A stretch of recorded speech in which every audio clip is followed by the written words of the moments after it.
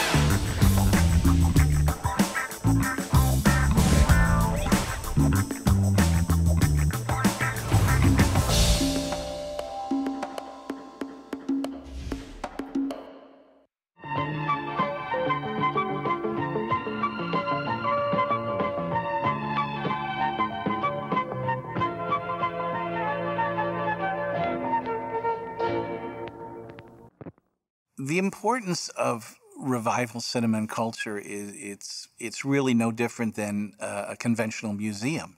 The sense of revival means giving life, and this is life it's giving not to the movies don't need that, they're already set, they're going eternal. The life they're giving is to the viewers. We are the ones who get a chance to see something we wouldn't see anywhere else. The idea of movies being resurrected, I mean, this is one of the things that I love about a revival house, a movie that can continue to live, that can have, or can have a new life. I think that's just money in the bank. That's fantastic. I've never been more moved than running a Charlie Chaplin film this year and watching audiences respond exactly how they responded all those years ago, how his movies still transcend time. It's beautiful. Revival houses remember that. They remember that they're supposed to touch your heart. I'm a child of revival cinema. When I was in high school, I would get on the bus to New York to go to the New Yorker Theater, where they ran the most fabulous old double bills, and it was long before home video, and there were no place to see these films. Now the argument is, well, now we have more films available to see on video than we've ever had before, and it's true. There are more films available now than there ever have been in my lifetime. But the problem is that, A, you have to know what they are. Somebody has to point you to them and say, look, this is a movie worth your time. And the other thing is that many of them need to be seen on a big screen. Even the cheapest pictures were made to be seen on the big screen. And that experience is not the same as watching it even at home with two friends. We're telling a story about the New Beverly as a character within this bigger story of the end of a format.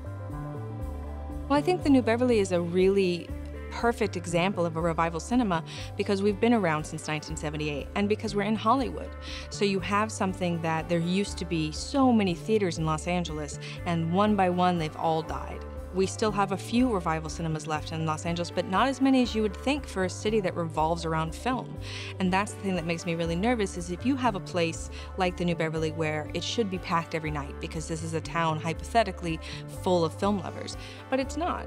And so if the New Beverly can't survive in Hollywood, of all places, then what hope do we have for the other revival cinemas around the country or around the world? What is absolutely true is that the best way to see a movie is in a movie theater. And that is why I think the New Beverly is successful. Watching a movie there with an audience that's really into the movie is better than any theater I've ever been to in my life. It feels like this great party, like the frat house without the douchebaggery. It's very much like Chicken Soup.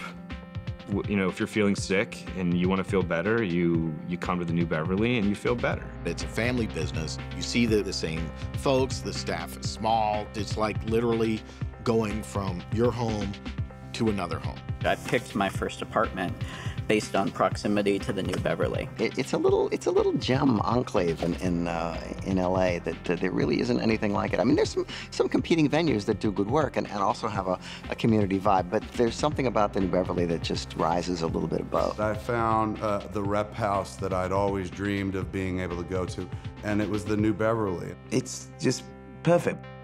It's definitely a 70s movie theater. You get that vibe the moment you walk in. You get the ticket that you tear off, the old school concessions, and the place looks like a place that's been around since the 1970s. Even with the upgraded seats, which is beautiful because they're not even brand new seats, they're seats from an older theater from the 90s. They're great, and it's fantastic. I just love that. Even when the marquee was upgraded, it's upgraded to look exactly like it used to when it was brand new. It's a constant. It always has this sort of well-worn feeling about it. I love going there. There's something about it that's just kind of reassuring, and in a sense, you could call it a temple. It's a temple to movies. One of the very, very, very few who are not eating out of anybody's hand. They are totally independent. And so it's always been kind of a little haven, I guess, for me, in this great little escape, far away from the multiplex. It has a very special place in my heart. It really was just an extension of film school going to the New Beverly. As a high school dropout, it was film school for me. New Beverly is where I learned about movies. I think if you date me for any period of time, it's like only a matter of time before like, you gotta go to the New Beverly. If I win the goddamn lottery, I would give it all to keeping the New Beverly Cinema going. Quite literally the one place that I could go and felt like I belonged and I wasn't alone. It's nicer to see a movie at the New Beverly than it is at some crappy multiplex. It's got charm. $8 for double feature on film, and it's projected right, hopefully, if I'm doing my job right. That's a good deal. Well, the ticket prices at the New Beverly are awesome.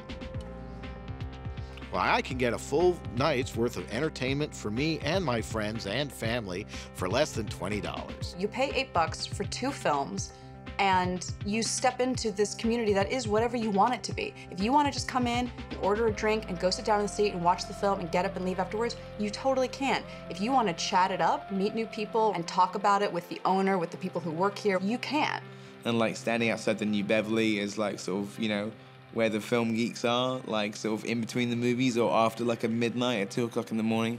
There's people still standing out in the street talking about films. That's a community, you know? It's a thing that used to be really common that doesn't exist in the same way. And not just the location or the style or the types of things that it shows, but there's a spirit and a culture, an experience about it that is unique, that feels very safe and familiar and celebratory of film. I also think it's really interesting that the clientele asks me what I think of the movies all the time. And I can't think of another movie theater where it would even occur to me to ask the girl who's giving me the popcorn what she thinks of the film.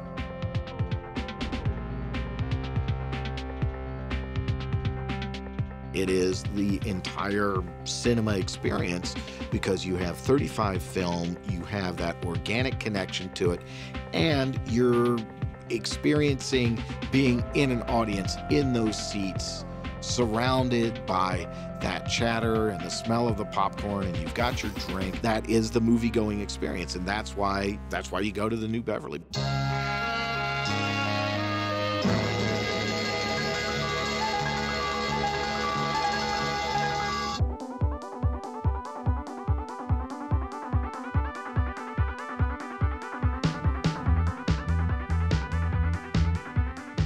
I love the New Beverly because it's independent and stands for everything I believe in. It's kind of anti-establishment and owned by a family and cheap and not about consumerism. It's really about the love of film and a community of people who love film getting together. I moved to Los Angeles in 2001, and I almost immediately found a New Beverly calendar.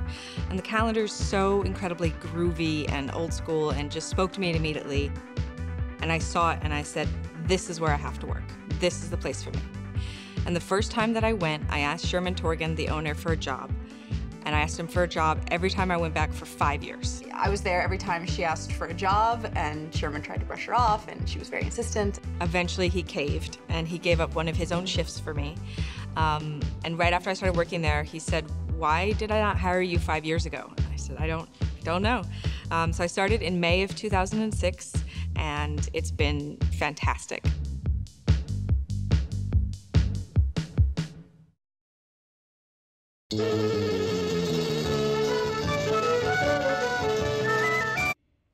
In 1929, the building the New Beverly was in, 7165 Beverly Boulevard, originally opened as Slapsy Maxie's, which was a nightclub opened by Slapsy Maxie Rosenblum, who was a famous boxer at the time. And in fact, Martin and Lewis did their first gigs in LA in that same building. It went through a bunch of different changes from the 40s through the 70s. There was some live theater that was done there. At one point, it was called the Capri Riviera, which was a split, which meant that the theater was split in two, and there were two screens. The theater's so small, I have no idea how they did that. And I've been going to the New Beverly since I came to LA. I have to confess that when I first came to LA, the New Beverly was not a revival house. It was a porno house. And my excuse is that I was actually reviewing porno for a trade magazine called Film Bulletin, back when we used to review things like that. Porno was particularly fun to write about. You could be so snarky. In 1970, it became the Beverly Cinema. Now, the Beverly Cinema was a porno house. The landlord at the time, his name was Howard Z. Howard had been this porno director and producer who'd done Flesh Gordon, which is actually a great movie. He basically realized, man, I'm making these porno movies and I'm sharing the profits with a theater, and who knows how they're cheating at the box office. So he basically said, oh, I'm gonna buy my own theater and will book my own porno movie so I get 100% of the profits. Around 77 or 78, the LA Times stopped taking ads for porno theaters. And so suddenly his business just dropped. And so that's when Sherman decided to take it over. Sherman Torgan and some partners bought it. And because the marquee says Beverly Cinema, he didn't want to pay to replace the marquee, so he just changed it to the new Beverly Cinema. It became a revival house, and this was in an era when in Los Angeles there actually were a lot of revival houses, and there were a lot of prints. Of course, this was Hollywood, and there were studio prints to be had, and it was pretty much a movie lover's dream. The New Beverly was always a somewhat smaller venue than the other places, but the projection was good, and the people really cared, and it was very intimate. Sherman Torgan was simultaneously a father figure, a fellow traveler, a culture warrior. Sherman Torgan, this smiling homunculus in that scratched up window. He's like something out of a Dan Clowes comic strip. He was here every single time I came here. I would go to see something there, and Sherman would be at the box office, then he'd walk in, and then Sherman would come around and work concessions as well. Like, he was the only person sometimes. He always had that weird energy of like, I'm getting to put on a show and show movies tonight. And he was a wonderful person and really committed to what he did. And even on the periods when he was down because the theater wasn't doing very well and he started making those noises like, well, maybe I should pack it in, I always would, give him the pep talk, but I kind of felt that deep down inside he didn't really mean it. Because, what would he do? I mean, this was his life. He actually knew how to run stuff up in the booth, too. We'd have stuff break down up in the booth, and Sherman might be like, well, we got to stop the show, and we got to do this. And Sherman would say, fuck that. And he'd grab this new, he'd take the old projector head off and put a new one on, slap it on, and say, okay, let's go. Back when he was a hippie, he would just fuck with the system. He had great stories about how he would get like a jaywalking ticket, and then he would insist on going to a trial with a jury just to fuck with the system. There was one time when a customer had come up to the counter and been really rude to me, and I went up to Sherman afterwards and I was like, God, that guy was such an asshole. And he said, he can't talk to you like that. Tell him to fuck off and get out. And that's like Sherman in a little capsule for me. I started going in 95, this is like the summer of 99, and I'm buying a ticket for yet another double feature, and he's like, I thought you'd be showing me a screenplay by now. And it was like that way, and that was the moment. And he wasn't trying to be mean, but it was like you don't need to come here as often as you are. It was almost like you need to stop hanging around the high school. You've graduated. You like go out and do other things. Monsters do have their place in the zoo, in your nightmares, in the deep, in your favorite horror movies. But not in your living room, on your TV. There will never be anything that gives you the beauty and the enveloping sense that actual 35mm film does. It is actually about a mental connection that we have with those images that are dancing on the screen because they are real. They actually exist on film with a light going through it, with a shutter dropping in front of it. The sound of celluloid going through a projector and going over the spindles and coming up on the take-up reel, that is part of our movie consciousness. You make that sound and everybody thinks of the movies. You know, someone who can actually project 35mm properly is, you know, it's a dying breed. There aren't too many left. I get a lot of comfort from knowing that there's a projectionist. There's a maestro. There's someone who knows more about it than I do, in a weird way. You know, it's the comfort. It's like a bus driver. You know, nobody ever gets on the bus and thinks like, oh my God, this bus driver's gonna like. No, you don't think that. I mean, maybe if, you know, projectionist is and the bus driver or you have totally lost me. I got but no I'm idea just what you're talking about. like I'm Go going. ahead, no, keep No, going. it's like having a tour guide. It's like having somebody who's just sort of, you know, gonna kind of hold your hand along the way. A real yeah. Aww. When I'm not on set with you, okay. You know. I'm gonna keep doing this for the rest of the interview, though. It's gonna get awkward at some point. It's all right. Go ahead. My niece and nephew don't get the concept. Like, I showed my niece a piece of film, and I'm like, look, light shines through this onto a big screen. That's how it works. Oh. If somebody walks you through how a projector works and they say, as the film moves through the projector, it first enters the picture section. In this section is the projection lamp, which is a very bright light source. This light is concentrated on a single frame of the film by a condenser lens. The brilliantly illuminated frame of the film is then projected by the projection lens onto the screen. As the film moves through the picture section, it stops momentarily on each frame. Next, the film enters the sound section. Here, an exciter lamp passes light through the soundtrack area of the film. Sound waves cause the light beam to vary in brightness. This makes the photocell produce electrical pulsations, which are then amplified and fed to the speaker. and that's how you watch a movie. I had no idea how weird projectionists were until I started hanging out at the New Beverly. Like, projectionists are a specific type of person. I just don't think we're good with people. Yeah, they need to socialize more, get out of the booth. That's why more projectionists are like alcoholics or gone mad or really weird. They're really weird, and I include myself on there. Are crazy people drawn to be a projectionist, or do they become crazy because they are projectionists? I think you become crazy. It's a stressful job. I would have New Beverly nightmares. The job of a projectionist is to make their job as invisible as possible. If the sound goes off and they have to say or focus, you know, they know I'm there. I don't want them to know. I want to just keep everything going right. Even making the lights go down just dim while they don't even notice it. You don't want to know somebody's projecting this. You want to enjoy yourself. You want to get lost in the story.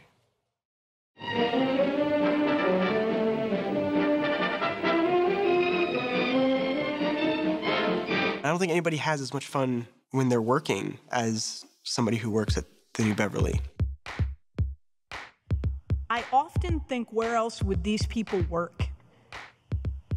There's 2 people who work on the floor and a projectionist, like 3 people per night. That's it. They're just nice, except Matt. What's up with him? He smells like Fritos that have been left in the sun. It's really weird. Waka. He's someone who loves movies but is very serious about his movies. I'm not a very customer service oriented type of guy who happens to have a customer service oriented job. But it works because it's the New Bev. He's the Hitchcock connoisseur of the New Beverly. Being a big Hitchcock fan growing up, I watched everything on VHS. And so it really wasn't until the New Beverly that suddenly I can see them for real. And you watch something like the birds, and it's a whole different movie.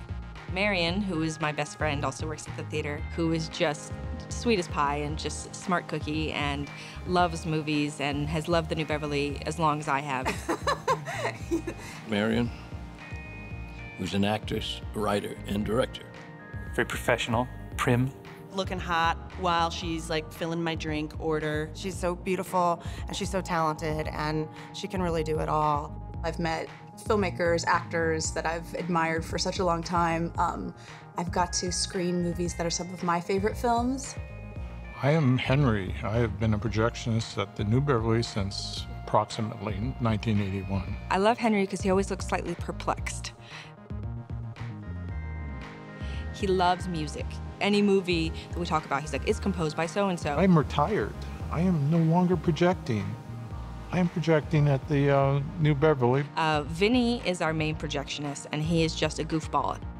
Usually the funny stuff happens to everybody else, and I come down and then they tell me what happened, and I say, oh, that's funny, haha, and I go back and run the movies and stuff. Has one of the most endearing traits of madness that I've ever seen in a person, which is quacking. Vinny makes this duck sound. I don't know where he picked it up from, but he just walks around quacking. He kind of walks by you, and he kind of goes, "Ah," as he walks by you. And I'm not really sure what that's about, but he does it all the time. But I think he's been doing it for so long that it's become like a subroutine of his existence, where he just will be quacking and probably not even realizing it. It's probably something from the autism spectrum. Could you demonstrate a quack for us? Quack, quack. And he also likes to pit Matt and I against each other as far as who makes the best popcorn, because he constantly tells me that I make the best popcorn. No, seriously, it's really good. Like, I tell Matt, but it's really you. And then he goes around and tells Matt the exact same thing. He says my popcorn's the best too. Does he? Yeah. Son of a bitch. Who would you say makes the best popcorn at the New Bev?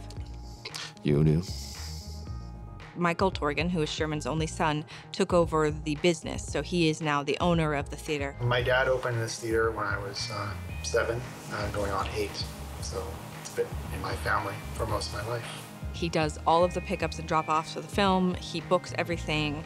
He does all the concessions. He's printing the calendars. So he has a lot of responsibility on his shoulders. Michael has done a tremendous job of keeping his father's legacy going. The day-to-day stuff is all Michael. Michael Torgan, equally brilliant, wonderful curator, a totally different personality, but courageous and incredibly inspired. And gives me joy every time I come to the New Beverly and get to hang out with Michael. And I can see Sherman in Michael. I can see that he's got, you know, he likes to let the program speak for itself. You know, he's responsible for a lot of people being exposed to a lot of movies that they wouldn't normally necessarily seek out on their own. Michael's about the best boss I think I've ever had. I have an easy job because Michael works too much. He's great and super chill. And he reminds me of Moby. My kids love the place, especially my oldest daughter. Michael Torgan gave us the run of the place. He let us throw her 10th birthday party at the New Beverly. And I get choked up thinking about it because it means a lot to me. And to think that somebody, you know, would care enough to create that kind of experience for a little kid, I'll never forget that. You know, I don't have to think of another reason why the New Beverly is important to me. That's the tiny New Beverly family.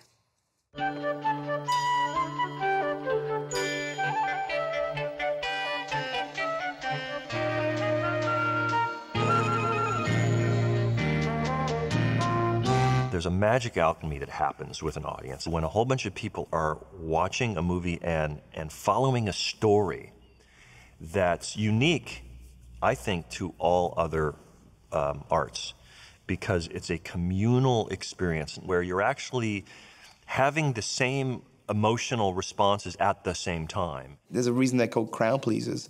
It's because like the audible reaction of an audience is very infectious. You need that audience interaction to make certain things funny. Like Marx Brothers, Buster Keaton, Jackie Chan. You got a room full of people laughing. It's like a chemical reaction between people where one person starts laughing the next.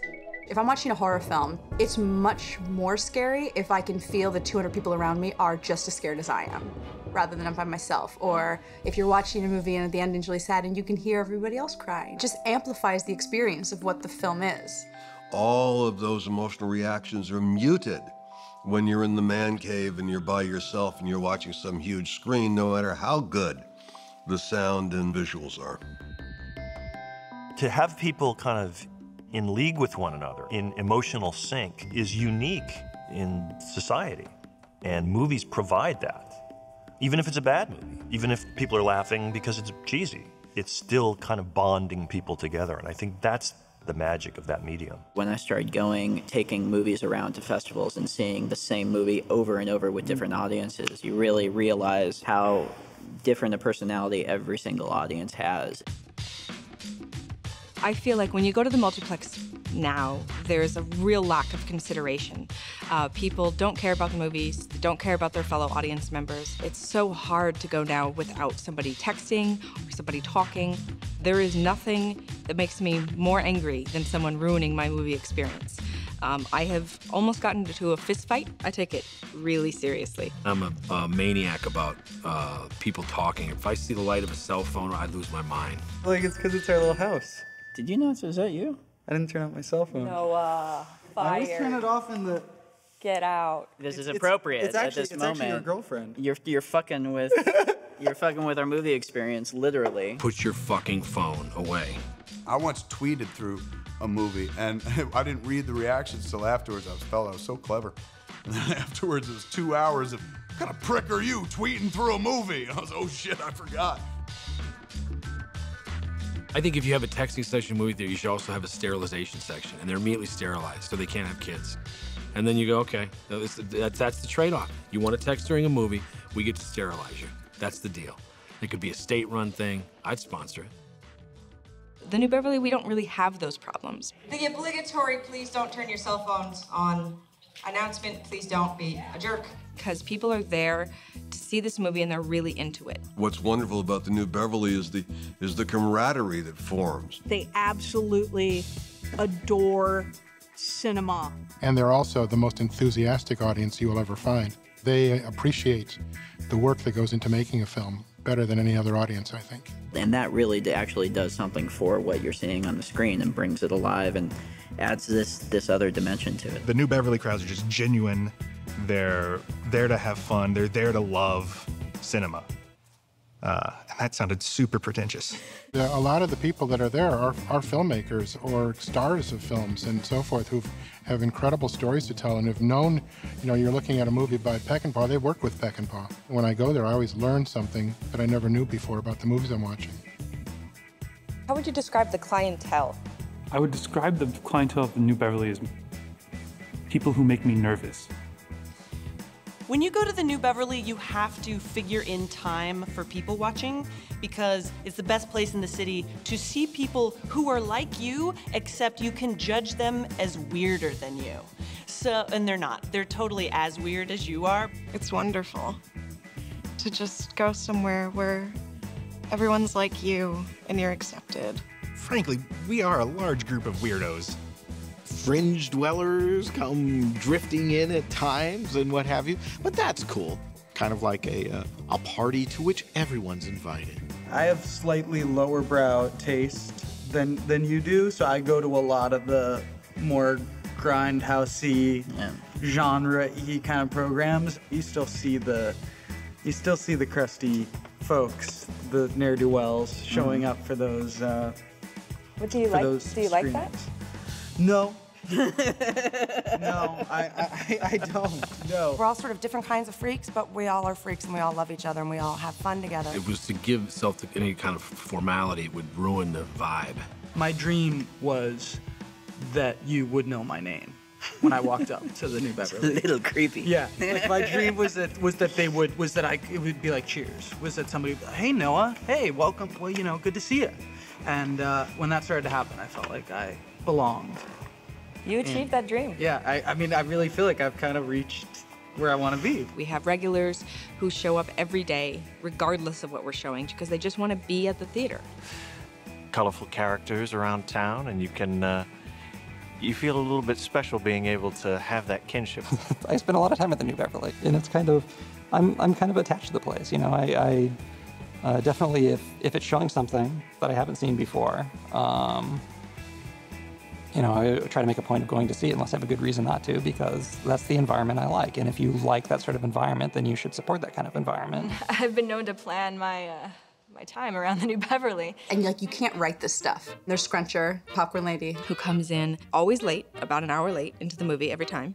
And she will buy a popcorn, and then she will take her fist and push the popcorn down into the bag as much as she possibly can, and then make us refill it. No matter how high you fill the bag full of popcorn, she will find a way, find the little air pockets and mash it down. She's a doozy. And I've tried, like I filled that thing, I'm like, she's not scrunching this time, and then nope, she finds a way to scrunch. So this old man, we called him Zombie Man, and he would, in the movie, make this noise periodically. It would always be like the most touching scene in the movie, and he'd go,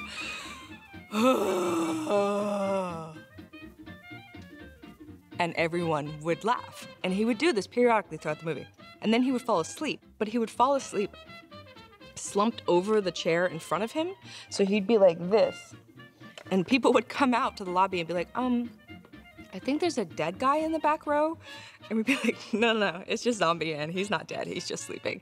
There's a guy who could come in who would tell me a lot about his diabetes and order a Diet Coke, and then proceed to order like 6 different kinds of candy bars, and then would go away and come back an hour into the movie and ask for more candy, but had to get a Diet Coke because he has diabetes. And at some point I would ask Michael, like, should I cut him off? Like, I feel like a bartender. Like, at what point where I'm like, you've had enough, sir. No more.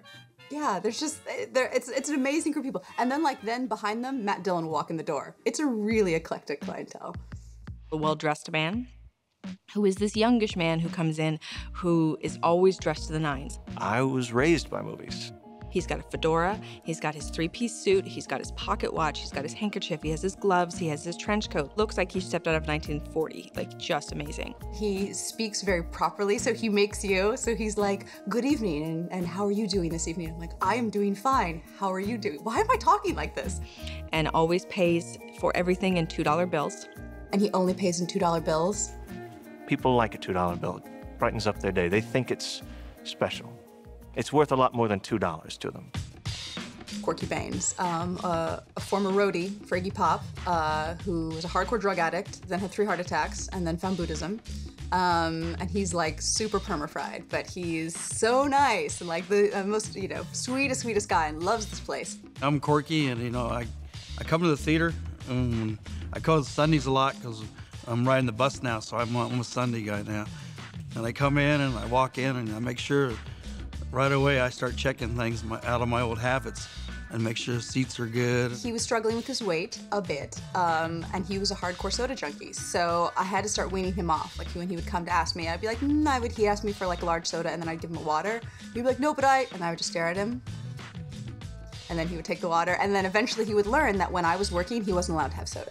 I can give him his popcorn, he could maybe have a candy bar, but he's only allowed to have water with me. Yeah, because I'm a little overweight. In the old roadie days, I was real thin, but since I've gotten out touring a lot, and she said no more sodas on Sundays, so this is, I think it's almost 2 years now, and no sodas Sundays. Freddie. He used to drive for Orson Welles. I'm Freddie. I'm a regular at the New Beverly, and I've been coming to the theater for 2 or 3 times a week, and over a 30-year period.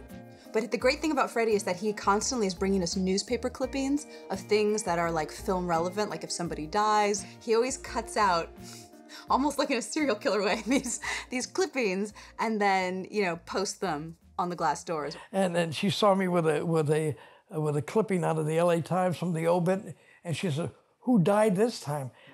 He's at the back of the theater every night, and if you can't get an interesting piece of information out of that guy, you're just not listening, because he's fascinating. One of our regulars who is just the sweetest man on earth, his name is Clu Gulager, and he's been an actor professionally since the 40s. He had his own television show called The Virginian. I mean, this guy is a legend unto himself. Where else are you going to go to a movie theater and be able to talk to somebody as awesome as Clu Gulager? The last 7 or 8 years, I have considered the New Beverly my living room. He gives you a good insight about films because he's got a great point of view. He is a true cineast. The day that Clu Gulager told me that he was a big Harmony Korine fan, I about fell over. I see between 15, 16, 17 films every week at the New Beverly. Every time he gets in there, he sits down and puts his little piece of paper over his seat to keep people from sitting by his seat or like the two seats next to him. I've saved the seats to the left and to the right for the filmmakers and the people who want to ask filmmaking questions. So this is a very prioritized area of the theater. Well, Clu's all the way over stage right. You know right? he has a little plaque on his chair, right? No, I didn't. Yes, and we named the seat after him in the Beverly. The Clu Gulager seat, I put the tag on the seat.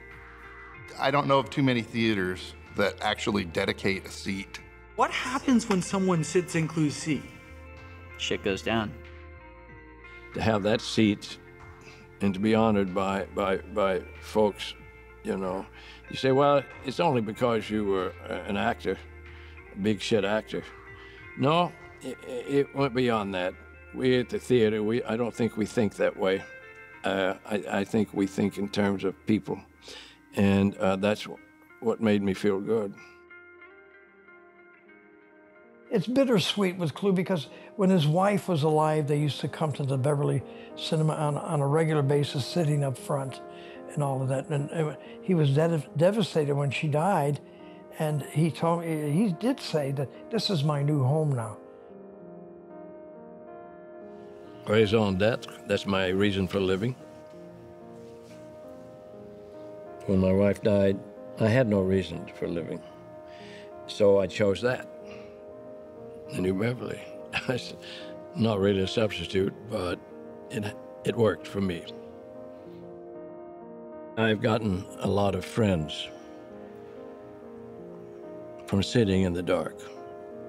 I've gotten Frank Capra, I've gotten John Ford, Marcello Mastroianni, Francois Truffaut, all kinds of wonderful, interesting friends. And I've gotten a lot of good friends also in the lobby, good, close, very dear friends. And they will be dear friends to me until I die.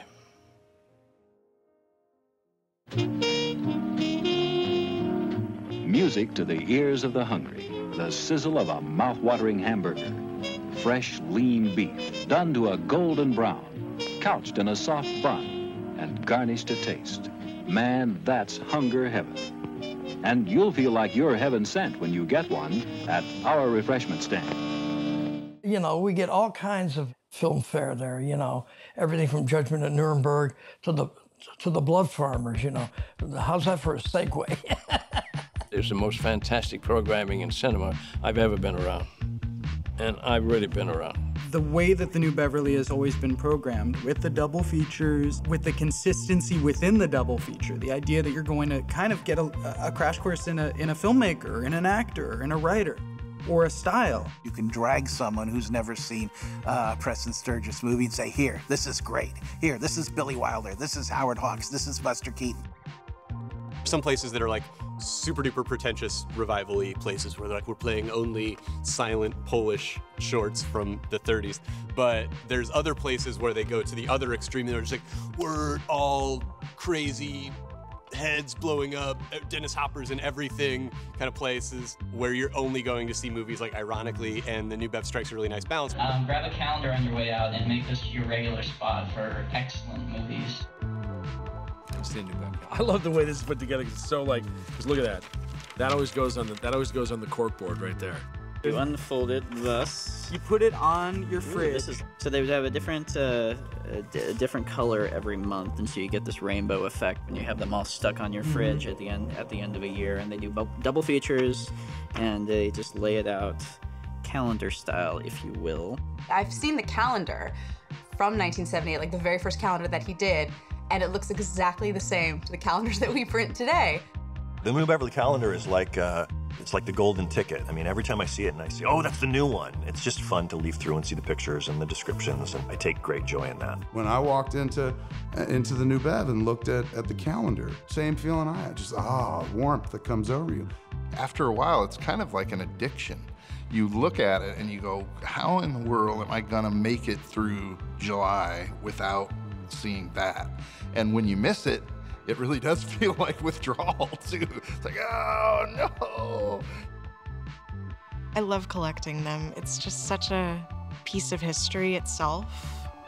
There's never gonna be that exact programming for a month ever again. Going to the New Beverly on a normal night is great, but going when there's a guest programmer is amazing. The way it works is that somebody, either a director or an actor, will program for a week or 2 weeks, and they'll program all the double bills. And they're movies that either they've meant a lot to them or they've never seen before, and usually they'll bring, special guests with them to help them intro the movies or to do Q&A afterwards. March and April of 2007, Quentin Tarantino did a 2-month run of Grindhouse movies, and these were mostly from his personal collection. That's almost like he's showing you the DVD extras ahead of the fact of his next film. In 2007, we had a double feature of Shaun of the Dead and Hot Fuzz, and Edgar Wright contacted us and said, can I come down and talk? And we said, yeah, of course you can. And it went fantastically well. It was sold out, and Edgar was really, really generous and lovely. He and I got to talking, and I said, you should come and program some of the movies you love at the theater. And he said, okay. So that December of 2007, Edgar Wright came to the theater and he programmed a week of his favorite movies. And these movies were ones that he had loved watching growing up and movies that had inspired him to be a director. Which was amazing because it was like a great way to see a lot of the films that I loved on the big screen, sometimes for the first time. And also, the great thing about Los Angeles is that you can get pretty good guests. It's a treat to see the Monkees film head on the big screen. It's even better to have Mickey Dolenz here to talk about it, or to show like Bugsy Malone and Phantom of the Paradise and get Paul Williams to come and talk about it. American Wealth in London and getting John Landis to come and talk about it. It's like a dream come true. It doesn't matter how many times you've seen the film or how well you know it, it will never be as good as watching it with other people. In fact, there are some films I've watched here when doing my season that I feel like I will probably never watch again, because it will never be as good as that screening. One of the coolest things that happened was when Edgar had his show and David Lynch showed up. That was crazy. Edgar showed Wild at Heart. I was so excited because I hadn't seen it in a long time. And Laura Dern was there, which was really, really neat. We have a back door that, if guests can come through the back door and kind of surprise everybody. So Laura Dern comes in, and then she says, I brought somebody with me. And then like, oh wait, well, there's someone in the back. This can't be safe. And then fucking David Lynch walks out. A la Twin Peaks, just emerging from some sort of netherverse. I did not know there were doors behind that red curtain. Either he had been there the entire time, or he was able to teleport. People go crazy in the cinema, like huge, like standing out. And then he was all cool and just chatted about movies and was so normal and relaxed, and we were all just like, oh, now I'm doing a Q&A with David Lynch. I am not prepared for this at all. It was the first time I'd ever seen Edgar tongue-tied. The first question that came out of my mouth when I was trying to interview David Lynch was just complete nonsense. I don't know, how do you, yeah, this question's not going very well.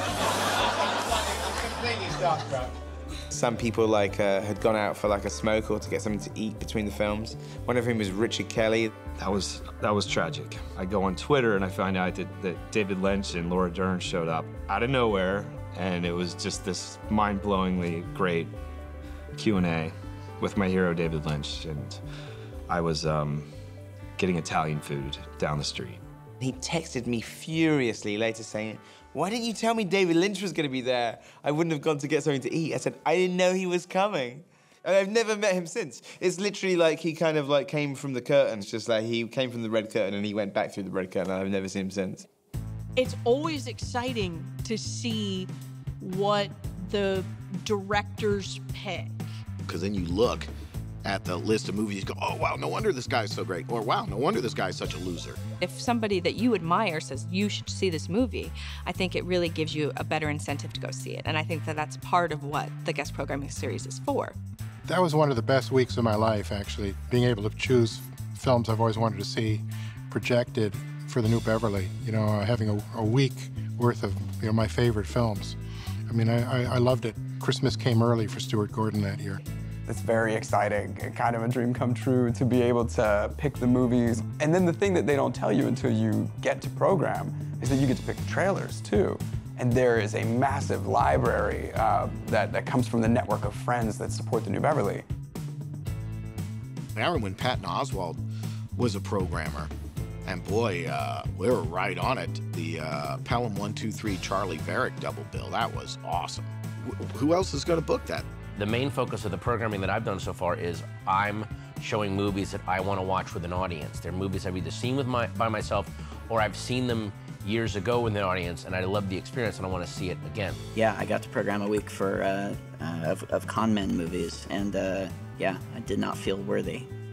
But we had fun. We did like a musical performance before one of them, and we did like I did like a PowerPoint thing and talked a little bit about the movies and showed like a little short before each one.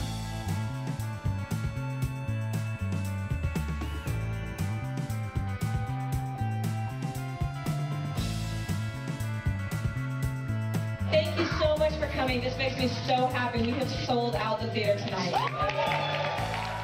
Well, how can you not be thrilled by your movie selling out when they tanked and when they were originally released? Welcome. There's a lot of you. I'm happy to see this many people showing up at this hour to see this movie.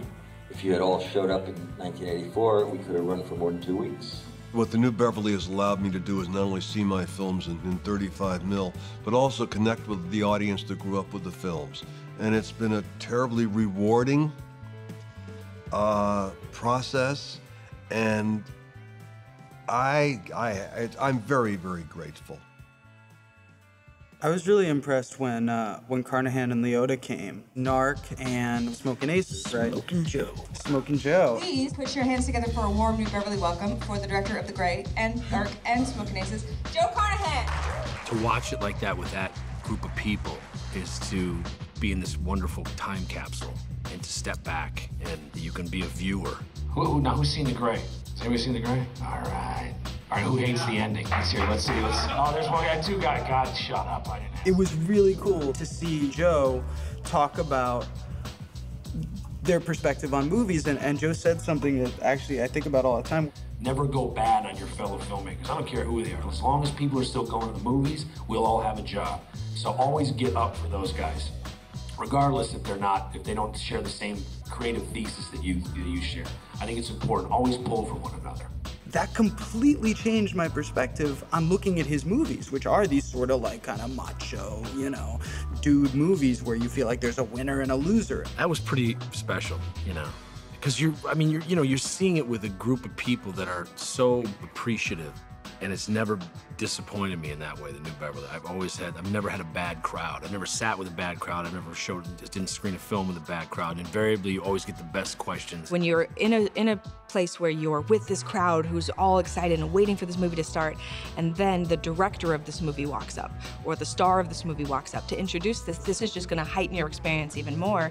And then you're watching the movie and something comes up and you're like, oh, well, why did this happen? And you're like, well, I can ask them afterwards. And so it just kind of adds to your experience and makes it something more than just a passive experience where you're just sitting and you're watching a movie and then you're going home. You're actually talking to the people around you about it, and you're talking to the director about it. So it becomes a way more interactive experience. Q&As are, like, in the rest of the city are like snobby, and it's look how much I know, and oh, I'm so important to the world of cinema, and they're like make you want to kill yourself.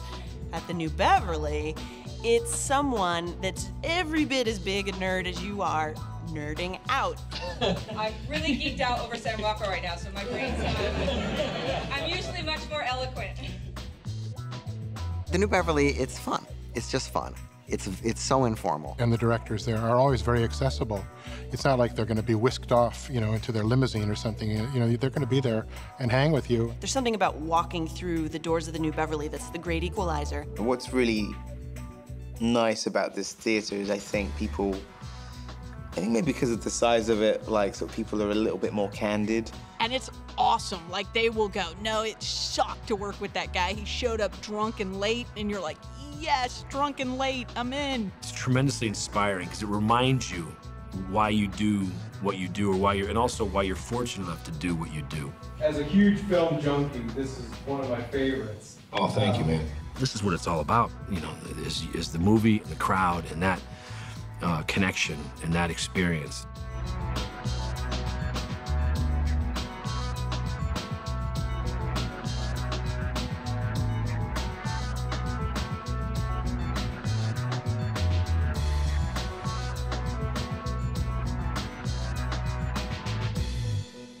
With mustard and relish, you'll guarantee mouth-watering satisfaction. Mmm. And now he slips his costume on a beautiful golden bun. There's his cue to go out on stage. He's the natural. He's the rage. Meet this personality at our refreshment counter. Treat the family. I mean, the theater, when Sherman was running it, the whole time, he was always about to quit and give up because it was losing money and it was a nightmare to run. And, you know, and attendance was drooping because people wanted to watch DVDs at home instead of having, like, the group experience. I think he had just about given up. And I, for one, don't blame him. Can you talk about Sherman a bit? Well, I gotta stop. Sure, okay.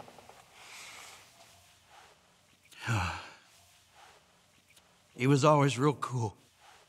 You know, he let you come in the theater and he'd go, "Court, can you fix this?" I go, "Yeah," because I always had tools with me.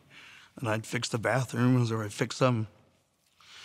But he was always real nice to me and, you know, it was real good. And then when we buried him, I threw a bunch of New Beverly flyers and we went, "Here's next week's show." In 2007, Sherman Torgan died unexpectedly. He had a heart attack while riding his bike.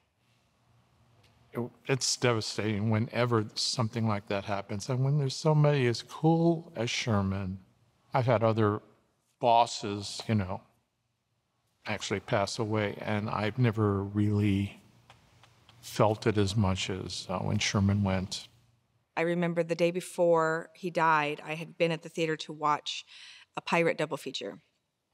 And as I was leaving, Sherman was sitting on the stairs. I said, "I'll see you tomorrow, Sherman." And he said, "Absolutely." And that was the last time that I ever spoke to him. Sherman's death was really hard for me in a lot of ways. He was a friend, and he was a fellow employee, and he was someone I looked up to. The thing that Sherman's death made me feel is unfairness. He had done something so wonderful with his life and was loved by so many people and started something so fantastic, and he was taken away. And that was really, really painful and something that really affected me and made it hard to work at the theater for a while, but also made it great to be there where he had been. There was just a huge amount of flowers and tributes and candles outside, and it was a beautiful display of the love that people had for this man in this theater. When Sherman passed away, that really had, I think, more of an impact than we probably ever suspected, because he created something that was so important to all of us. I remember thinking, it's gonna be over. It's gonna be over. Yeah. Like it's because he was the New Beverly.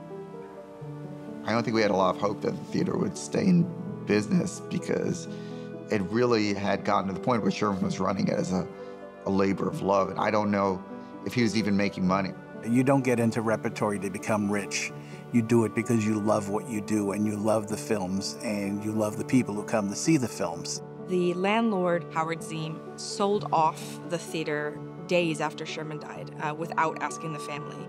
He sold it to some people who were going to turn it into a Chipotle and a Supercuts, which is about the biggest knife you could stab into the death of the New Beverly. Because Sherman was the owner of the theater, not of the property, not of the land of the building. That's one of those, again, things that people have trouble separating in their mind. Like most businesses, it's in a plaza, it's in a strip mall. They don't own the strip mall. They own the business. They rent the hole in the wall. You know, it's the same kind of thing. The New Beverly rented the building, even though it was designed as a movie theater. It could have been anything else. We really didn't know what was going to happen. We didn't have the capital to buy it, and of course, Michael, his son, was devastated and not in a state to be dealing with this kind of business plan. We were all kind of really expecting the worst. But luckily, Sherman came to the rescue. We found the original contract that Sherman had signed with Howard, and luckily, it gave us a right of first refusal. So that way, Quentin Tarantino, who had been coming to the theater since he was a youth and loved the place, was able to step in and buy the building out from Howard and the Chipotle guys. So essentially, Quentin Tarantino saved the theater because we were going to close. And he stepped in and saved it and made sure that the New Beverly would stay the New Beverly forever. There's the business that's in the New Beverly, and then there's the landlord. The landlord's very supportive, and we all love him. Thank you. They kind of kept it, I think, low key, intentionally, and also too because it's still the family business. And then Quentin was able to come in and contribute, which has been wonderful. And I think it's also, it not only gave the theater a facelift, but also gave the theater some new energy, and it exposed it to more patrons. And I felt like that was really the breath of fresh air that I think the theater needed after Sherman's death, that kind of gave you hope that it was going to be okay. I think that if Sherman were here today and he could see what happened after he was gone and how the place continued and the people that stepped up to help the place continue, and that the incredible job that his son is doing now in his absence, I think he'd be really happy and really proud. I'm gonna have a pizza and popcorn and ice cream. And I'm gonna have a burger with fries and a soft drink. Yum, yum, yum. In November 2011, we received at the New Beverly a letter from one of the major studios who announced that at the end of 2012, they would be stopping production of 35mm prints. And this was something that made me very, very nervous because although it didn't affect us immediately, I could see down the line and how it would eventually affect Revival Cinemas and the New Beverly. What I did was I created a petition not to fight the studios, but to ask for their cooperation. I knew that I couldn't change the digital changeover. I can't stop that. That's beyond my power. What I was trying to do was to ask the studios during this conversion to just remember that there are Revival Cinemas and that there are lots of people who really care what format they watch their movies on, and to ask them to let their prints that are already printed and archived remain available for Revival Cinema indefinitely. I put it up online, and it got a great, tremendous amount of press and a lot of support. We got over 10,000 signatures within 3 months, and they were from all over the world, from 60 different countries. And it was really fantastic to see all these heartfelt comments from people saying how much 35 meant to them, or how they were projectionists and they've lost their job. It's a really, really widespread and personal thing. I couldn't have signed the petition fast enough, because the fact that people don't count film as an important thing to save is bewildering. That makes as much sense as someone walking into a museum, taking the Mona Lisa off the wall, breaking it across their knee and saying, I have a digital picture of that. It makes no sense. It's infuriating. I can't believe that film stock is held to a different standard than other mediums of art. It's exactly the same. And I understand that there is a time and place for finances, for seeing the cost that storing film incurs. I get it, but find a way to save these things. You're never gonna get them back. You're never going to get back a print of a small movie made in 1942 that no one's ever seen and nobody wants to see on DVD. You're never getting that back. There's no way to recreate that. And everything that all of those people worked for, everything that that camera operator, that director, that extra, that craft services person worked for together is gone. It's completely gone. And just saying that sends a chill down my spine. It's not like this petition is going to be submitted to somebody who will then do something about it, but it starts this dialogue going in the kind of the sphere of people who care about this stuff, and it gets people realizing, oh my God, this could actually go away, and this thing could actually end up affecting my ability to see these films the way they were meant to be seen. Yeah, I think you hit people where they live. The finality of it, that the studios are taking this step of cutting off sending prints out, I think that just kind of snapped a lot. I know it snapped my head up. Obviously, it's costly to store them, and it's requires a lot of space and so on. But again, so do a lot of things. that aren't as important. And I just think this is about preserving historical documents. It's, you know, it's kind of the end of film more than just the end of 35. It seems we're in danger of losing something quintessential about it without even realizing it. First run and revival single screen theaters are barely squeaking by these days, let's be honest. To ask them all to upgrade to a digital projector is a huge thing. Digital projectors cost anywhere from $75,000 to $200,000. And if you're a family-run one-screen theater, you're not going to have that immediate capital to do that. And I know that a lot of small theaters haven't been able to make this changeover, that they're dying. The studios, especially the ones that have active libraries, are refusing to ship 35mm prints, in some cases even junking them, because they don't want to be bothered with it anymore. And I thought that's ridiculous. To deny theaters like the New Beverly or the Cinematheque the opportunity to show a film is nonsense. Film should always be available as an exhibition medium. I think it's important for places like the New Beverly to preserve that ethos, because it gives someone an opportunity to witness it in present day, as opposed to seeing it in a museum as a reference of a time gone by. What is going to be troublesome is the notion that studios don't want to circulate existing 35mm prints. There's an audience. And the studios just see this as small potatoes and not worth their while. But, you know, it doesn't cost any more to cater to that audience. Nobody is against digital. When I see a good-looking digital presentation, I'm just as wowed as when I've seen a good 35mm presentation. Let it never be suggested that this is supposed to be an either-or. This is supposed to be a you and me.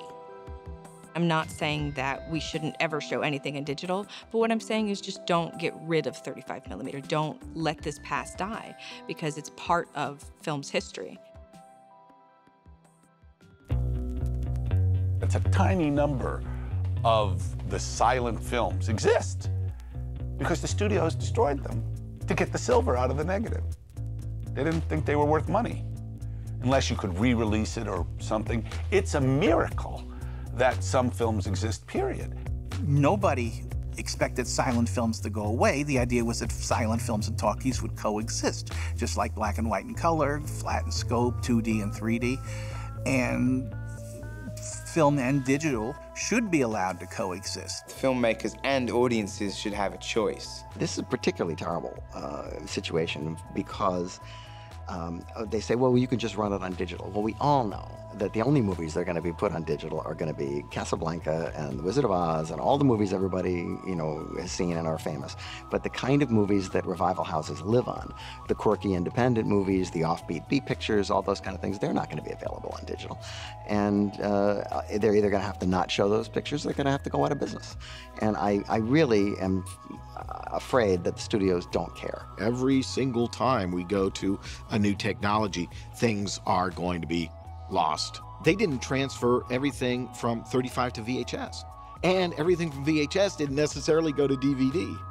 So to count on the fact that there will be a full accountability of a catalog, top to bottom, that will be transferred to digital and everything else, no, that's foolish, because that's just never going to happen. It's not some idea that, you know, oh, you're just anti-digital or something. No, it's what we can absolutely lose. I have seen Michael post signs up in the booth that says, this is the only print of this film, and it is not out on DVD, and it is not out on VHS. Then I'll watch the film, and it's amazing, but you know this movie by some random Japanese director is never gonna be transferred into a digital print that they can ship around. Like, no way. So what happens to that movie if 35mm goes away? That movie just dies. A lot of the time you'll see movies that are out of print. They'll never be released. How do you see these films if not for places like the New Beverly? The connection to the New Beverly and the connection to film are too interlocked. They can't be pulled apart. The problem with revival theaters is particularly acute because they've long since relied on studio prints and collector prints and, you know, prints, 35mm prints. But I understand that when they pony up a little bit of money for people's theaters to go digital, part of the deal is that if they agree to get rid of their 35mm equipment. So A number of studios have just simply stopped supplying the prints. They have the prints, but they don't want to encourage their use. I think they really would just like 35mm to go away. There's an agenda to make this digital revolution complete because it's vastly economically advantageous to film financiers and distributors. Well, you know, now we have a dueling, well, it's not a duel anymore, it's a battle, and it's more or less lost, but we have 35mm versus digital. And as we know, the studios have been trying to get rid of 35mm for years because of the bulkiness and the fact that you have to rewind it and you have to mail it and you have to pay for it and you have the projectionist and all that. And it's a comparatively cumbersome formula compared to getting a thing in a box and putting it in a digital projector. I mean, this all happened very quickly. I mean, everybody knew that this digital thing was coming, but I don't think anybody quite realized how fast it was going to happen and how at the expense of 35mm it was going to be. There are many pluses to 35mm, one of which is that it is the way that movies were seen from the beginning of movies.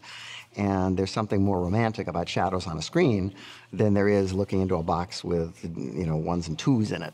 You look at film that has been around for over 100 years and has really never changed formats. And there's a reason why it's been around so long, is because it's something that is really stable, and that if you have it in a location with the right humidity and the right temperature, it's going to last a really, really long time. Digital at the moment is changing formats and upgrading so fast that we have no idea where it's going to be in 5 or 10 years.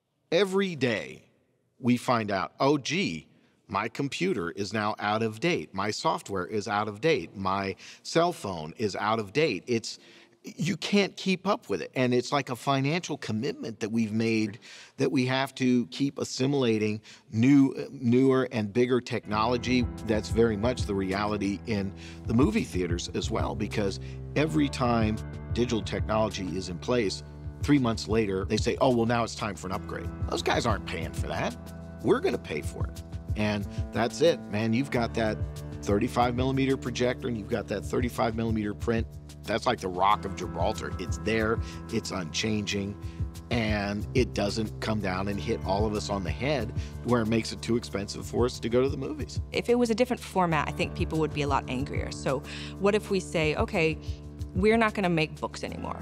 We're not going to make printed books. You can have them on your Kindle, and they'll come out like that, but bookstores, no more printed books. People would flip. And I think that this is very similar because it's no more physical prints. It's like looking at the Mona Lisa, Monet's water lilies on a piece of paper, or that big. It's just, that's not what the artist intended. And I think the art of cinema is really important because it is an art. And as soon as it becomes just this sort of disposable piece of flotsam, then we might as well just cash it in. I mean, I know as a filmmaker, my movie is different if you watch it this big, or on your iPhone this big, if you're seeing it in a cinema projected correctly. My fear with digital is it going to be, does it go the way of like the MP3? Are we just squashing everything into this mid-range, and we've lost the high end, the treble, we've lost the sub, we've lost we're not hearing that anymore. You need only listen to put on an old album and you realize the sound quality is so much more superior to what we have now. But again, we've been kind of led down the primrose path of digital is the way of the future, and that's the only way to go. I don't want to see that happen with movies. Are they making 35mm prints of Looper? Yes, they are. The final stage of the process was seeing the DCP and then seeing the different film prints, the ones struck straight from the digital out and the ones struck from an inner negative made from that. And what were the differences? What could you tell? Yeah, oh yeah, God, you could tell it was night and day. It's interesting. So the DCP, the digital of Looper, looked pretty much exactly like the digital version we were color correcting. It looked fine.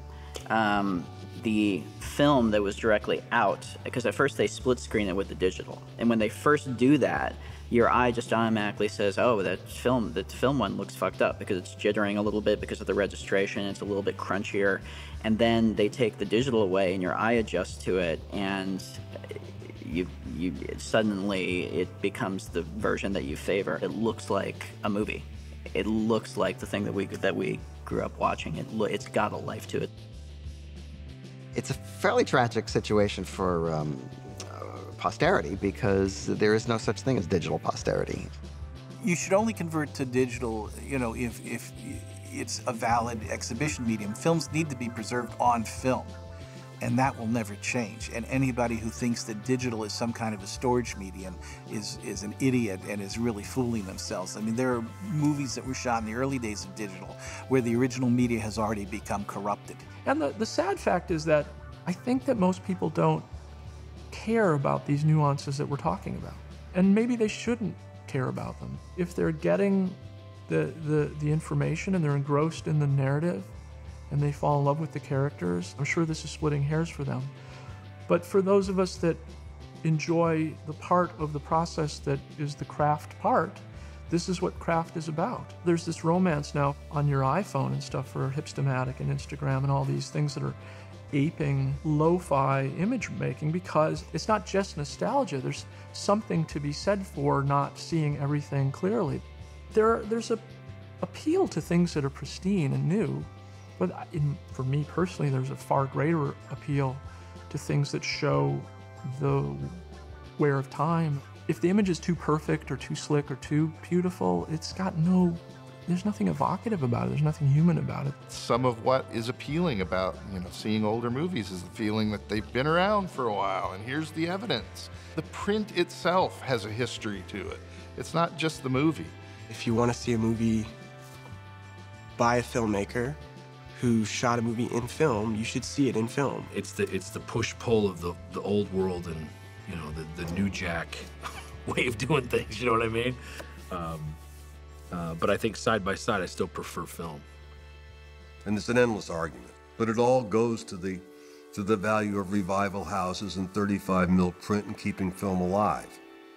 Because if you don't see film projected in a 35mm projector, you'll never have the sense of what that presence is.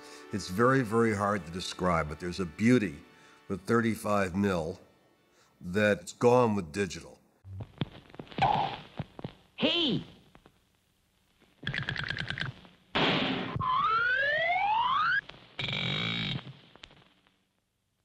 They're ready, folks. It's one thing that the first-run community doesn't understand about the repertory world is that it's really a brotherhood. It's not competitive. Everybody pulls for everybody. And if in Los Angeles, if you walk in to the American Cinematheque, for example, you will see calendars for the New Beverly and the New Art and the Cine Family and every other theater as well, because we all pull for each other because everybody helps the other. It's not a cutthroat kind of deal. The Prince Charles is like a cinema that's right in the middle of London. It's just off a side street is this older cinema which shows second-run movies. The Prince Charles is the absolute twin to the New Beverly across the Atlantic Sea. Beautiful rep house, and they do it like the New Bev does. Double bill, have fun with it and shit. Good times.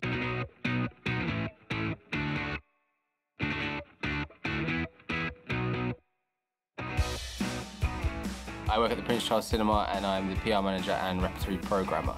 My family don't think I have a real job. When I tell them I put films on in a cinema, they're like, well, that just happens. Without further ado, could you please put your hands together and welcome to the stage, Julia Marquesi. Hello! My name's on a fucking marquee in London, so my mind's really blown right now. If you don't know, I'm making a movie called Out of Print. It's about revival cinema and the importance of revival cinema and 35mm, and also about how repertory cinemas all need to band together to help each other. And Paul was nice enough to ask me to come over and program, so I wanted to include this in my documentary to show that all cinemas kind of love each other. And what made you ask me to come and do this? Having you here is having someone who shares the same love and passion for repertory cinema that I have. And for me, meeting those people is a joy. The New Beverly is a very famous theatre. I think you pay attention to what people are programming around you, and you pay attention to what people are programming around the world. Because it's nice to see that these are happening everywhere. Like, it's almost, sometimes you can get caught up in thinking you're the only one doing it. And that can be a little like, fighting against this tidal wave of mainstream cinema. But knowing that there are these groups of little guys out there all doing the same sort of thing, you know, you're your own gang. And it doesn't, the New Beverly doesn't need to be in London for us to be like, to admire each other's programming. I don't feel competition with regards to repertory programming. I think it's very much a bit of a club, and I have friends who are programmers, and there is always opinions and everyone's looking at what everyone's doing. But at the end of the day, if someone screens something that I wanted to screen, they do it first. I'm glad someone's screening it. Something that's happening with the digital changeover in America is that part of the contract the studios are giving when you switch to digital is you have to get rid of your 35mm projectors. Oh, wow. So side by side is like not an option. Yeah, that would be an interesting one to try and enforce over here. If they made us get rid of that, we wouldn't be able to show like 80% of the rep stuff we show because they just don't have it. We built our audience on showing older films, and you don't want to lose that. Without going digital and 35 in both screens, we probably wouldn't be open because of the industry's changed, not necessarily one that we wanted to make. But since doing that and bringing these newer films in, we felt even stronger about our roots and our history, which meant we didn't get rid of the 35mm projectors. In fact, we upgraded both. If ever there was a 35 option, we would take it. But we do seek out prints. We do our best every time to put a print on because the audience respond to it. We screened To Live and Die in LA last week. It was a pretty busy house, and I sat in front of someone who, as soon as the film started, the guy behind me gasped and went, "Oh my God, it's an original print."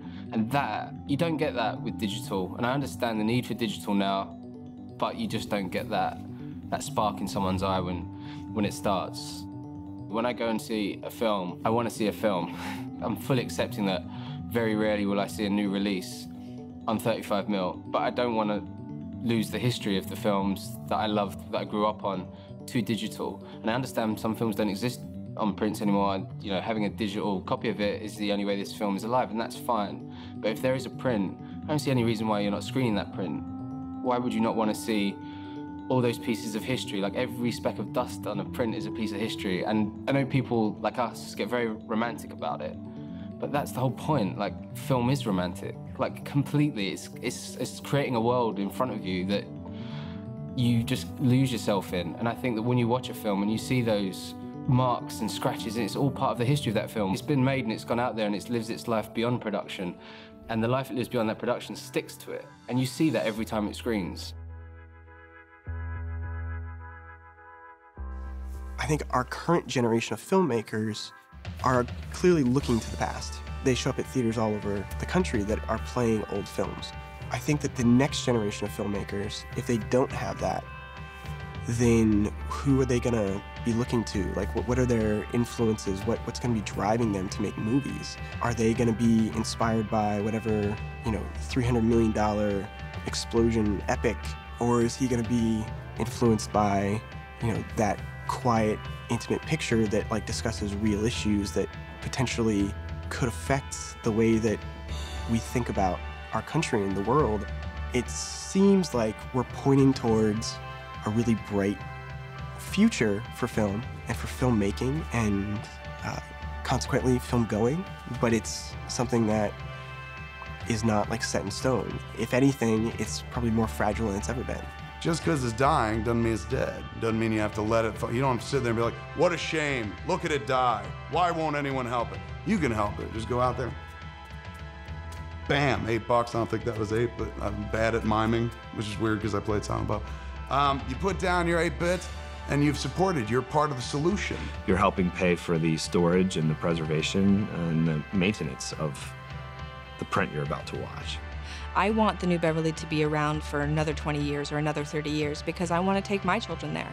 And I want them to be able to watch Cary Grant on the big screen and to see Charlie Chaplin, because it's just an experience that cannot be replicated at home. It's a communal experience. That's what moviegoing has always been made to be.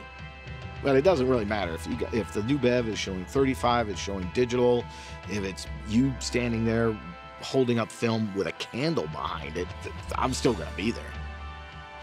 It's magic, and it's something that should be with us forever. It's like home, you know. It doesn't take a lot of people to keep a revival theater going. It just takes the faithful. It's an amazing experience if you know it. If you don't know, you will be glad that you went. And you're supporting something so much bigger than just Rear Window on a big screen. You're kind of supporting an idea. But as our world gets bigger and bigger and bigger, it gets, I think, more confusing and more difficult to understand, like, how the individual can contribute to this cause. And I think it's as simple as just showing up to the movie theaters. There is something powerful about people showing up in numbers. When you have a packed house, that says something, that sends a message. This is a place that is worth protecting. So that's the first kind of easiest step, is just, if there is a theater in your town like that, you should be going. And I think collectively, we could save Revival House movie theaters and radically change the course of movies.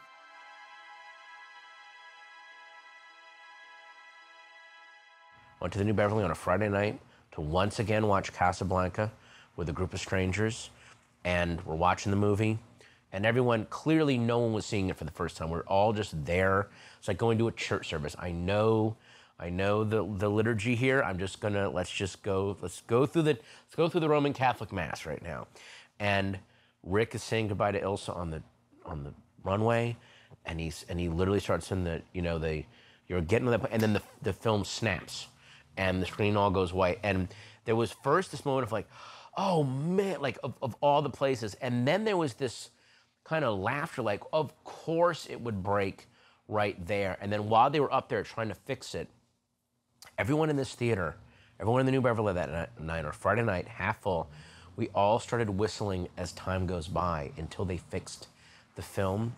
And I just feel like in this transition now from going to see it in theaters to now it's filming, we're just gonna have to keep whistling as time goes by until they fix it again, and it goes on for a little while. And like, we're just gonna have to keep doing that. Like, that's the version in my head of how you survive the transition.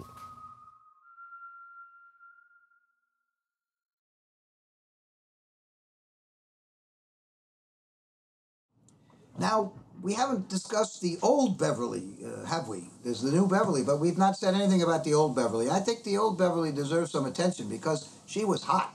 Take one. Mark. No, it's Joe. I'm sweating like a crack whore with rent due. Want it louder? Put your finger in there. No, don't do that. Yeah, good. Maybe now that the fucking director's ready, we can start this thing. I mean, yeah. That was very expensive. The New Beverly is like a mission, right? In the sense of an old Spanish mission on the California coast. I like to show up to my features in a tube-top little ensemble. It's got rainbows on it. Sugar sweet. You can YouTube me at Rainbow Tube Top. The New Beverly is like a primordial soup. Security level. I can't even speak properly. Proselytizing. Through projections. No, through projection. Proselytizing. Project. Take two. Hello, gluttons for punishment. Brain freezing up. I didn't say action. I didn't. Oh, sorry, no, sorry. you're good. You're good. I'm just teasing. Flames inside of my face. That's why I'm not gonna have kids. I just don't want to watch that much, like, experimental improv theater. And have, like, Bogdanovich on a beanbag talking about the Last Picture Show. Who wouldn't love that? Yeah. Can't even make a proper joke, folks. They're making dinosaurs? Oh my God! Let's go look! Why aren't we filming that? That seems way more exciting. Gently. You guys, I'm trying to watch this movie. If a tree falls in forest, does it make a sound? And if a movie is not seen, does it exist? And if you say something and your wife isn't there, are you still wrong? I'm a little Clue Gulager, and I'm a regular at the New Beverly Cinema. That's me. Hot Dog Gulager. And quick. I think she had me confused with George Papard. Sorry. Hi. Nice. Thank God no one was rolling. Mark. don't see Martin Scorsese blowing his nose, right? I'm sorry. Keep rolling, keep rolling, keep rolling. Go, go, go, go. Huh? I can pop and lock and then whoa. Pausing for plane, pausing for plane. This is the musical number in the movie. Helicopters are exciting in their own way. Get in the chopper. Helicopter. Hold for the helicopter. I'm on the roll here, guys. To see, are we okay with the plane? Do we need to pause for the plane? Fuck you, plane. It's just like Hearts of Darkness. Oh, you could just dub the planes in. You just put the if you have a plane on your track, you just make sure that you put a couple of more planes in different places so people think that it's all part of the show. It's all part. There you go. Hey, free advice. Right. No, you're right. No, in all fairness, fuck me, guys, for sure. Excuse me, sorry. Testing. Excuse me. We just burped at the same time. I like that one. That was good.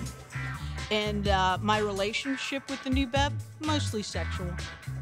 That was it right there. That was good, I'm that was done. good. I have nothing further to say. You know that's all going in the blooper reel, right? All of it. Yes. Well, I watched this film. I doubt it. And now, folks, it's time to say goodnight.